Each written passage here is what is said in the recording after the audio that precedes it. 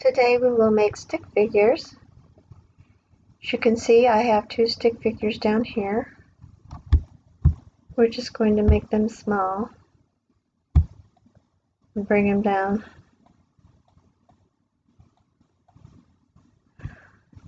There are 3 shapes or 4 shapes that we use. The first one is a circle. Now I've already defaulted this to the black. The next shape is the rounded corners, and I just round them up. I'm going to bring him up a little higher so I can work with them big. In order to get this little triangle shape down here, I inserted a triangle. I'm going to make it blue so that I can see the triangle and where I want it. So take left click the round part and then shift down and left click the triangle. Come to format, merge. I'm going to go all the way to subtract, and that gave me the little neckline. The next thing we're going to do is add another one of these. This will be the arm. You can make the arm as long as you want, short as you want. Control C, Control V.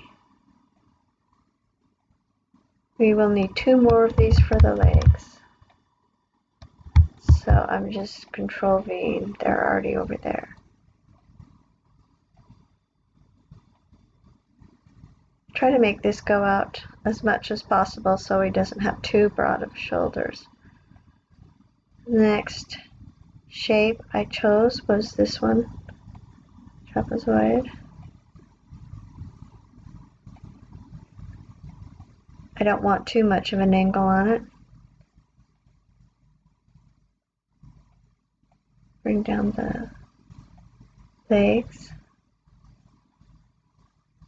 And then we're going to put pant legs on him. So, did the trapezoid again, copy paste.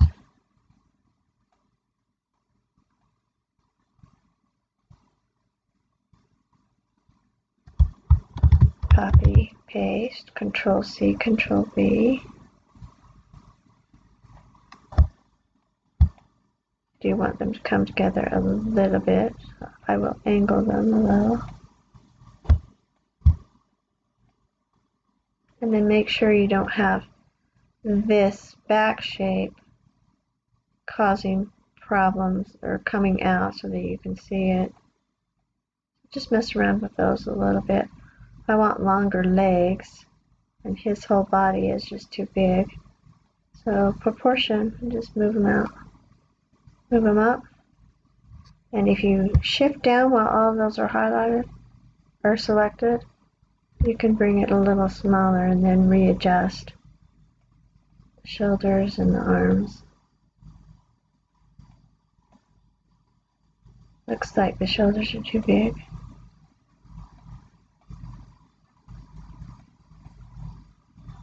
Okay, let's do the woman. Copy, paste. We want the same shoulder. Neckline, you can do whatever neckline you want. Could make it square if you wanted to. Just find the trapezoid and turn that upside down. Okay, we're going to make her dress a little bit skinnier there. Then we do want 2 of these. So there's 1. And you can proportion them the way that you want. And have her arms go. You could have it go in front of her and behind her. Then I need another leg. So I am just Control V on these. I am actually did Control-C on that one. Bring your skirt down a little bit. I think she needs a little longer legs. Well, that's your idea of a girl, generic girl. Sometimes I like to add hair. So I put a little bit of, this is the cloud. You can copy and paste that and put some at the side. Okay, there's your girl. Everything looks a little bit big for me for the head.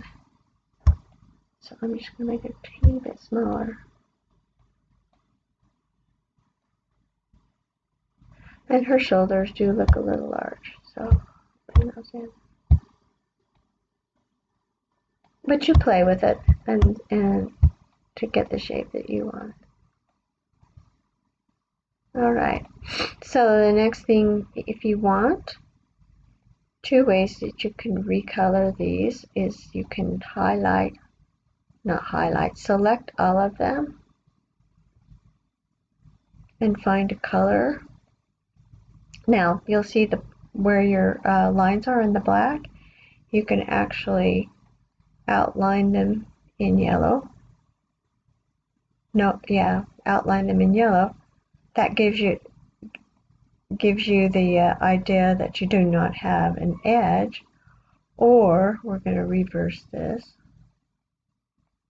You can select all of it and format, merge, and union.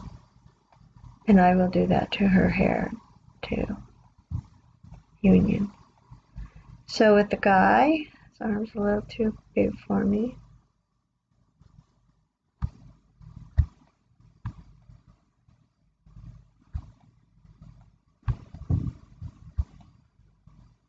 I'm just going to select all of them, format, and merge the shapes. Now the head won't be merged with it, but it does end up going with it. So with the girl, I didn't do all of it, so I need to go ahead and select both and Control G. So now we can change the color and still have the black outline. If you want to have an arm raised, I'm going to bring him over since he is. I'm going to ungroup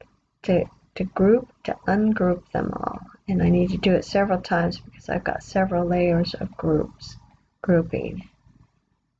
Turn his arm up. You